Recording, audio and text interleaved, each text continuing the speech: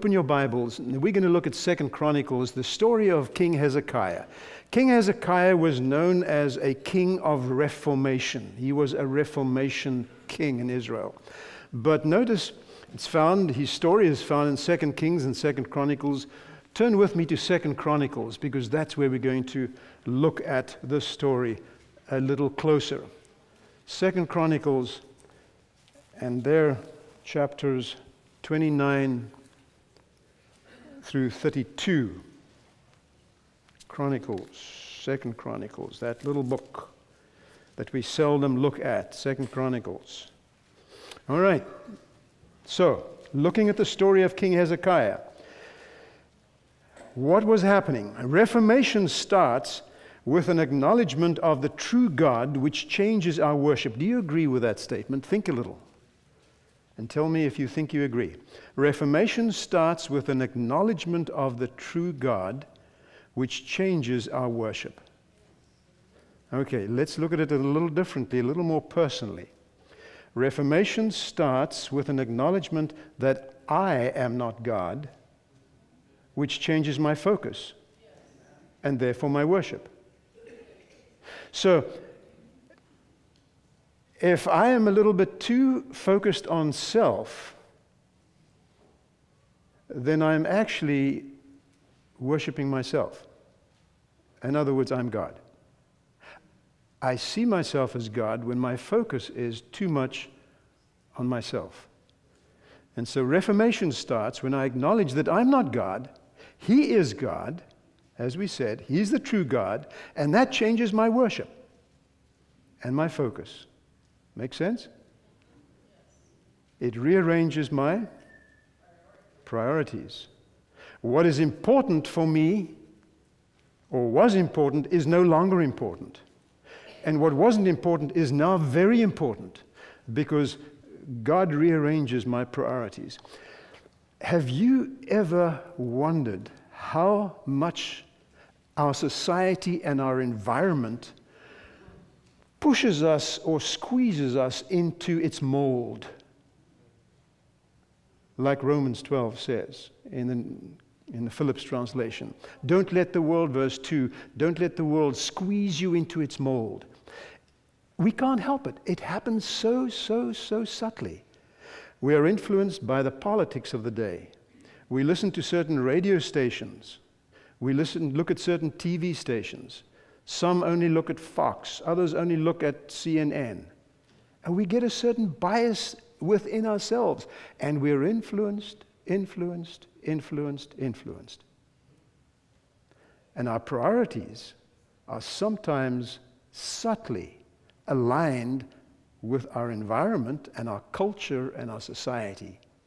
And we don't realize that we are actually cultural Christians instead of heavenly Christians, God's people that have their culture, find their culture in the Word, and find their society in the Word and the principles of God's Word that guides us.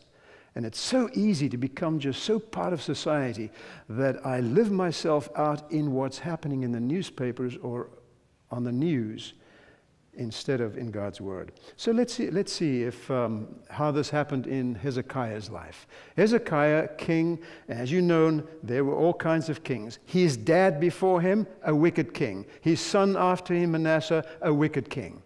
But God calls Hezekiah and says, listen, King Hezekiah, if you are true to me, I will bless you. If you turn away from the sins of your father, I'm going to be with you. I'm going to bless you. I mean, this father of his was a bad guy, King Ahaz. He did all kinds of bad stuff. It was during the time of the Assyrian kings of Shalmaneser and his successor Sargon II, who took the northern kingdom captive.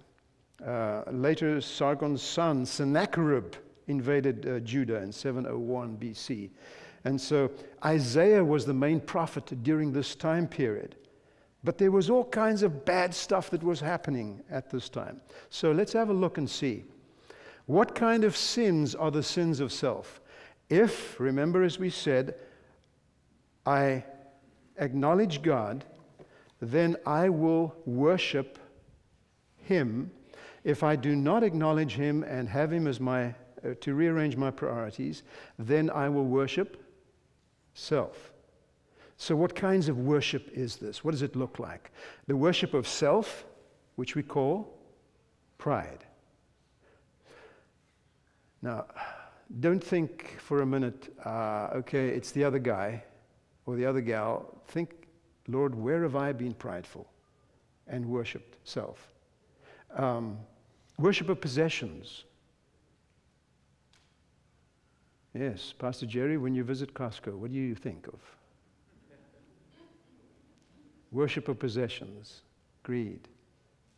What about fame and status? Our society is a Hollywood-type status. The singers, the heroes out there that have fame and status. How important is that? The worship of desires, of lust, the type of things that we become addicted to, whether it's food or something as simple as just overeating on a good food. We can become addicted to sleep. We can become addicted to anything in this planet. So where are my priorities if it's out of balance?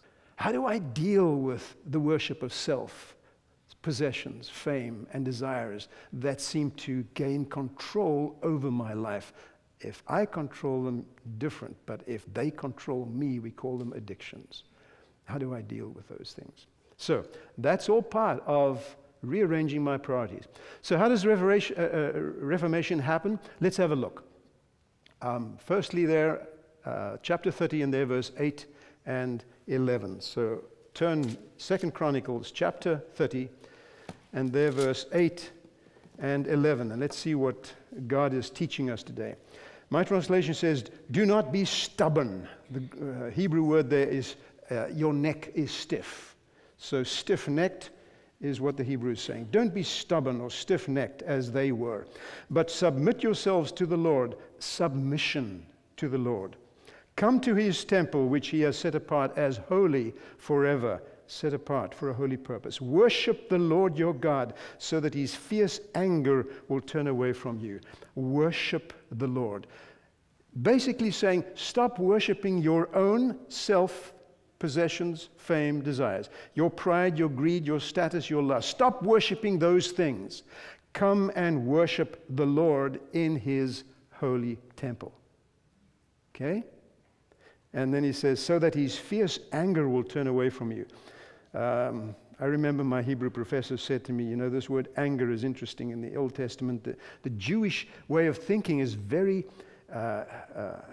dynamic. They thought in terms of verbs, not nouns or adjectives as much, but verbs, action-oriented.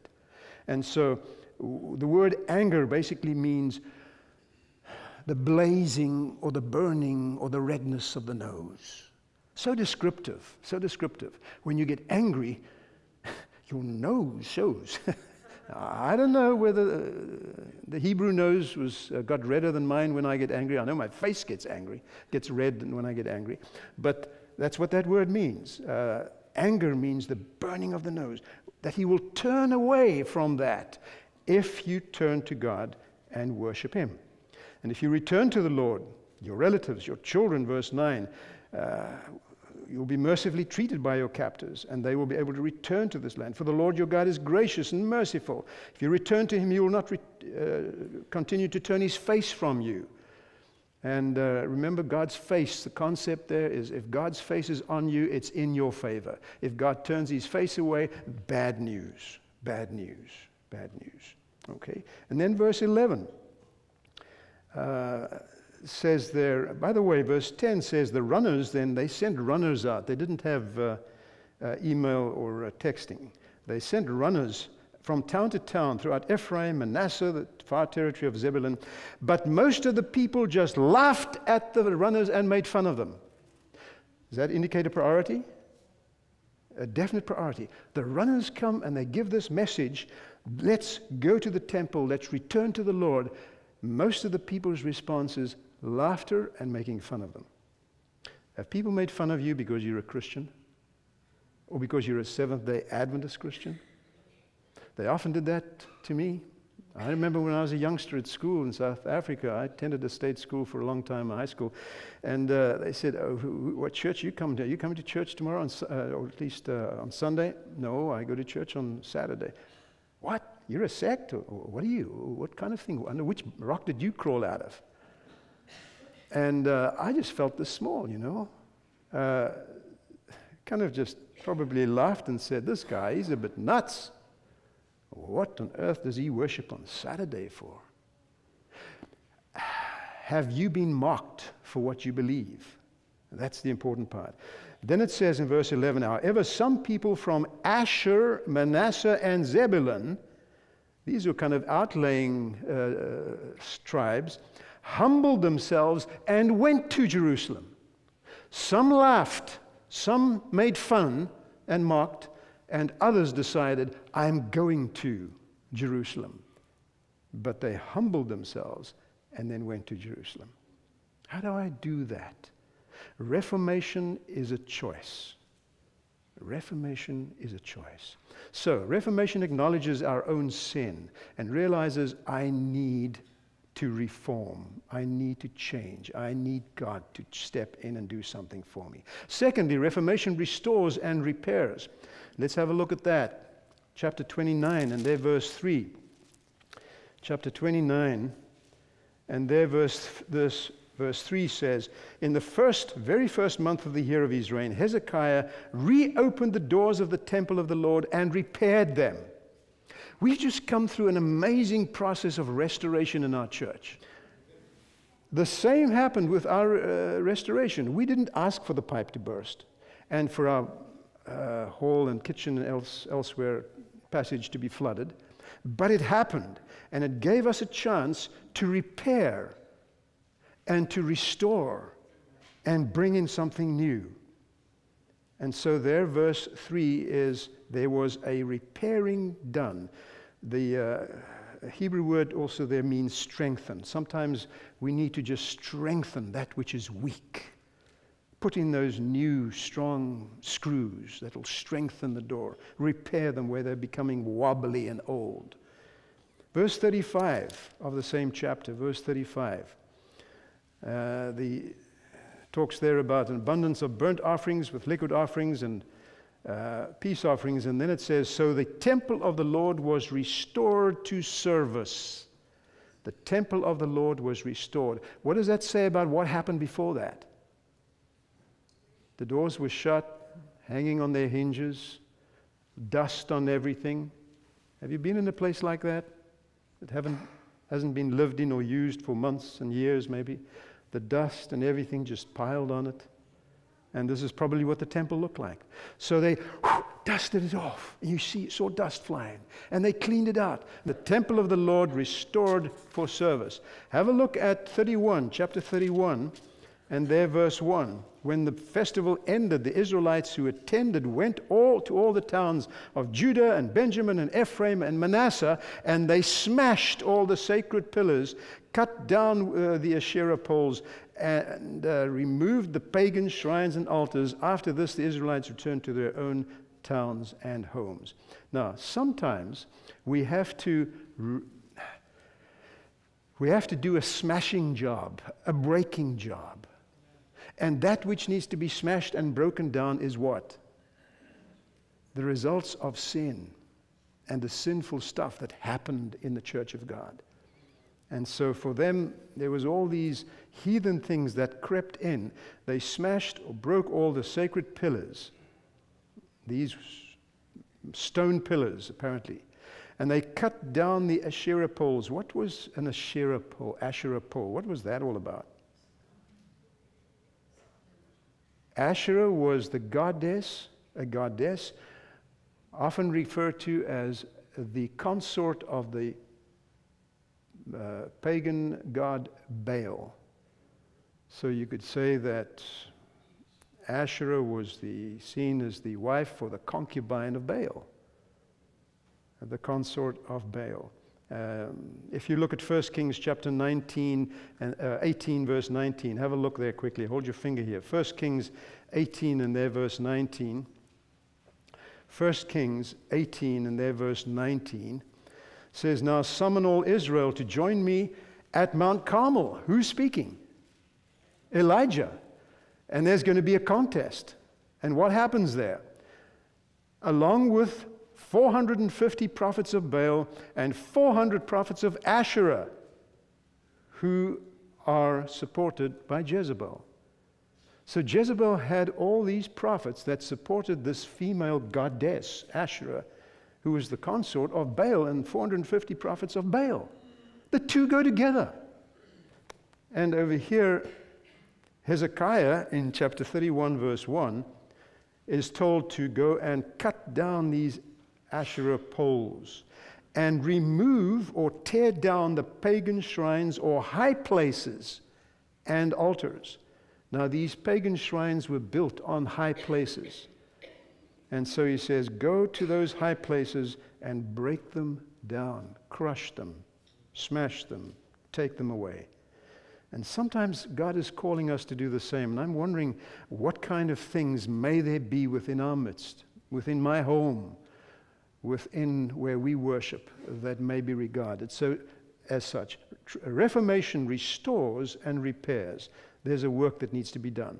Thirdly, Reformation seeks God's purification of our lives. Something needs to happen. That filter has gotten old. It needs to be replaced by a new filter, and it's probably filthy. And a purification needs to happen. So I need to ask the Holy Spirit to help me do that. Chapter 29, and there verse 5. Chapter 29, still in 2 Chronicles, and there verse 5 says, he said to them, listen to me, you Levites. Levites, obviously the ones that worked in the temple service. Purify yourselves and purify the temple of the Lord. This word purify is the same word as used for holy or make holy. Sanctify is to make holy yourselves and purify the temple of the Lord, the God of your ancestors. Remove all the defiled things from the sanctuary. I think the New King James says all the rubbish. Remove all the defiled or the filth or the rubbish from the sanctuary. What kinds of, I hope we don't have any filth or rubbish in the sanctuary. I do know, I see Barbara smiling, I do know that she has gotten into her new office and has been working on that for some time now, trying to clean things, and things get thrown out like crazy, and she and Jenny get down into the basement, into the arranging room, the flowers, and they throw things out, you know, that have been gathering dust for a long time. We probably need to do that in many cases. But sometimes, have you noticed, things become so holy because guess what makes them holy? Tradition. Have you noticed that? Tradition makes things holy, and they become untouchable. And so they're hard to throw out. Now, I'm not saying we should throw good things out. Tradition is not a bad thing per se. But we need to always evaluate them against the priorities of the Word of God and say, is this a good thing for the kingdom of God now, in this day and age in which we're living? Can we improve? Verse 5, then the people of Israel heard these requirements. They responded generously. Notice that? What does your Bible say? They responded generously. Any other word for generously in your Bible?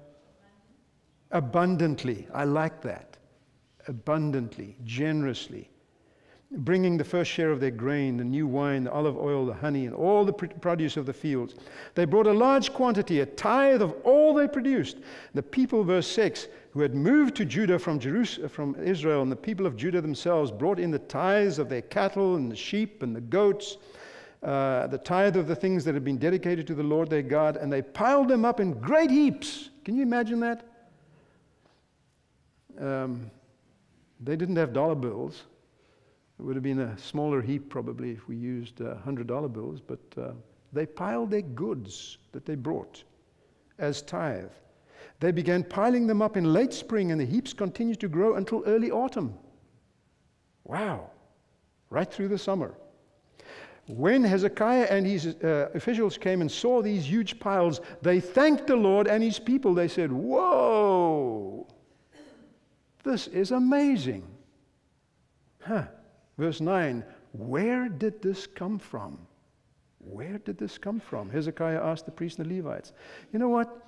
I have an idea that if that happened in our church, and I looked at the back of the bulletin and I saw that our tithe had doubled, or our budget had doubled, the income, wow. And Betty, I don't know about you, but I would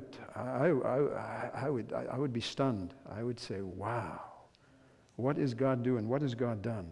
Verse 10, Azariah the high priest from the family of Zadok replied, "Since the people began bringing their gifts to the Lord's temple, they have had enough to eat and plenty to spare."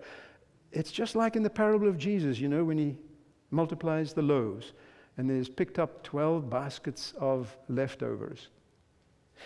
They had plenty to eat, enough to eat, and plenty to spare. The Lord has blessed his people, and all this is left over. Wow. And then Hezekiah ordered that storerooms be built in the temple of the Lord to house all the tithes. Verse 12, the people faithfully brought all the tithes and gifts to the temple. They faithfully. So the key word for me here is faithfully.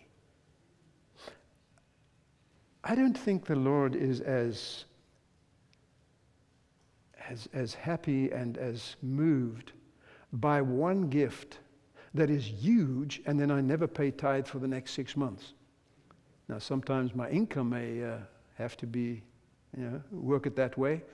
But if I get regular blessings from God, God wants me to just give that little special gift, that regular tithe, every month or every week, whenever. On a regular basis. Faithfulness is what he's looking for, And so that's what happened to Israel when Reformation happened. And then the seventh, Reformation brings forth wholehearted trust and faith in God. Chapter 31 and there 21.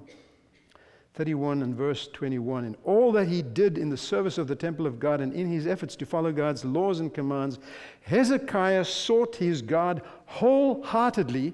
As a result, he was very successful, or he prospered.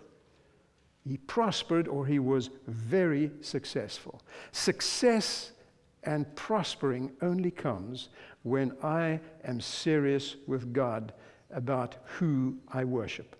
If I worship myself, I'm not going to be successful. If I worship God and acknowledge him, then my whole life becomes an unselfish turning towards him. And I know that we do have a church family, and I said this at our business meeting just this past week on Wednesday night, that we have a lot of faithful givers in this church. Praise God. We have a lot of regular, very faithful. The majority of this church are faithful givers, and I praise God for that. Doesn't matter how much you get or how little you get. God just expects us to be faithful in the least, in the little, and then he will put us in charge of much. Now, I know there's some people that are not giving anything into the coffers of this church and to God, as far as our budget and our tithe is concerned. And I don't judge those people until I've spoken with them and we've talked about it. Because some probably give to Signs of the Times or some of these other institutions, It Is Written, or 3ABN, or so forth. But when it comes to tithe, God says, bring it into my storehouse. And if that's something that you need to rethink about, you go rethink about that between you and God, because it's your decision between you and God. Some folk I know do not pay towards our church budget, and it doesn't help when our finance people struggle with stuff in this church.